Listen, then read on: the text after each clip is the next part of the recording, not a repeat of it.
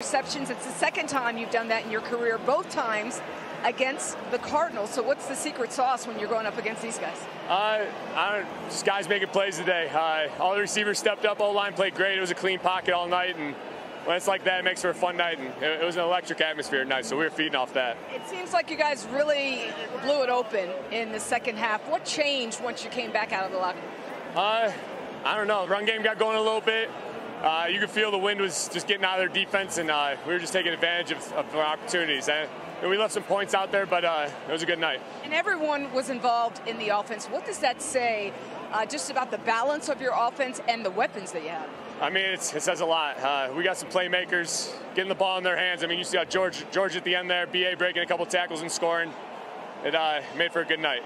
Third consecutive game that your defense pitched a second-half shutout. Just what has impressed you about the way your D is playing? Everything. I don't get to enjoy all of it, but you can feel them from the sideline. Just they're hitting, they're making plays, and they're having fun out there, and that's what it's all about. Thanks, Jimmy. Good luck the rest of the way. Definitely appreciate it. Guys.